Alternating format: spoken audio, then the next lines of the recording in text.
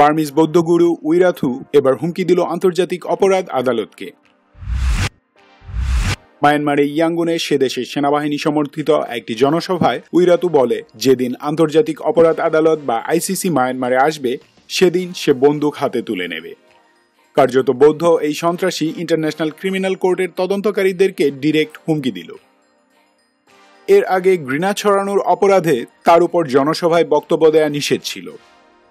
গত মার্চে তার উপর থেকে এই নিষেধাজ্ঞা তুলে নেওয়া হয়েছে।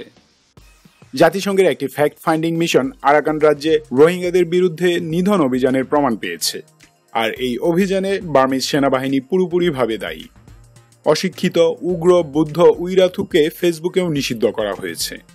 সে ফেসবুকে কোনো প্রোফাইল বা ফ্যান পেজ ওপেন করতে পারবে না, কিংবা তার কোনো বক্তব্য ফেসবুকে প্রচার করা যাবে না। জাতিসংঘের পক্ষ থেকে বার্মিজ 6 জেনারেলের বিরুদ্ধে আইসিসিতে বিচার শুরুর আহ্বান জানানো হয়েছিল।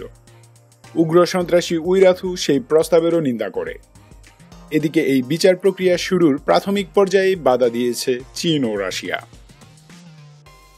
Thanks for watching this video. Long live Bangladesh.